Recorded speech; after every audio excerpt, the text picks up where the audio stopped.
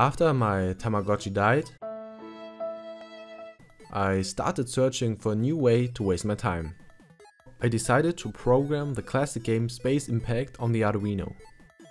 To make the game a bit more interesting and fun, I used a gyroscope sensor I had laying around as the control of the spaceship. The hardware is, as always, very simple. You need an Arduino, the Nokia 5110 LCD, an MPU 6050 gyroscope sensor and a button. Depending on whether you want sound, you can add an active buzzer.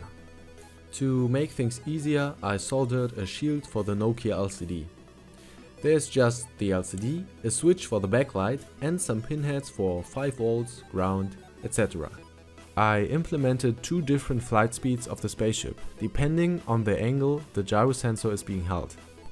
You have to avoid crashing into other objects like meteoroids or just destroy them with laser shots. Some of the obstacles are more durable than others, so you'll have to shoot them twice in order to break them. The enemy spaceships fire back. The goal is to collect as many stars as you can. After your spaceship is destroyed, you can see your score and your survive time.